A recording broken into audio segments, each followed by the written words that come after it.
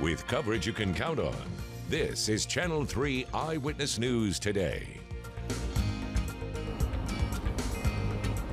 Still a very active scene here on Shady Oak Drive. This is in Ooltewah. I'm going to step back, and this is where crews have been working a house fire for hours now in these very, very cold temperatures. I do know that 3 people were taken to the hospital for observation. The American Red Cross is meeting them there to see if they might need some assistance. Still at this hour, 1 person is unaccounted for. The Hamilton County Sheriff's Office is confirming we do have 1 missing. They haven't specified as to whether it's a male or a female or a child or another adult.